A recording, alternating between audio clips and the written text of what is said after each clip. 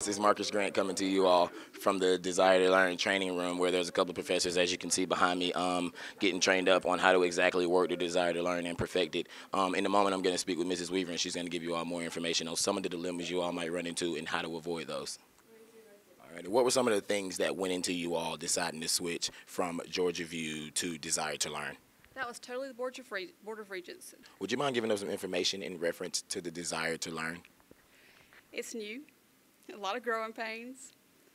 They have instituted the password that has changed a little bit in way of, if you reset your password, it's 8 digits now, or 8 characters, and that's been a little bit of a roadblock for us. Aside from the password issue that you just explained, are there any more issues that students or faculty may run into with the Desire to Learn? Yes, we are experiencing the issue, and I've submitted a ticket to tech support.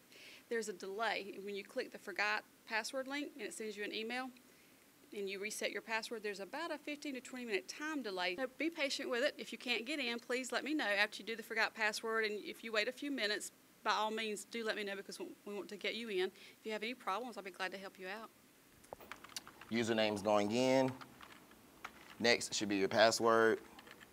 Press the enter key.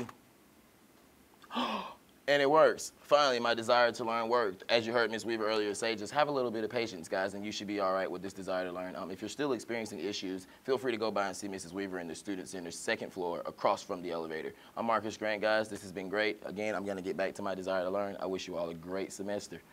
Bye-bye.